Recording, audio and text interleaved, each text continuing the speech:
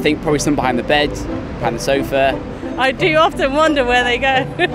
Oh, I just believe they go to the pennant sock. There's gremlins in my cupboard. I don't like odd socks, like I just can't deal with it. Each of us loses, on average, 1.3 socks per month, meaning over the course of the average lifespan, we lose 1,264 socks, costing us a whopping £2,528. So where do those odd socks go? To mark the launch of Samsung's innovative new AddWash washing machine, we have applied science, spin, and more concentration than the most powerful detergent to arrive at the first law of odd socks. The formula shows that the probability of sock loss equals the laundry size plus the complexity of the wash minus the product of the level of attention being paid to the task multiplied by the person's attitude towards doing washing.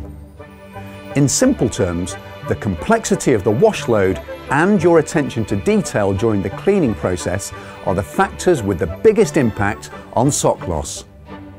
We believe this new study has finally solved the age-old mystery of the missing socks.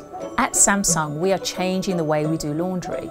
Now we can add those loose socks and any other items of clothing you forget mid-wash to ensure everything stays together.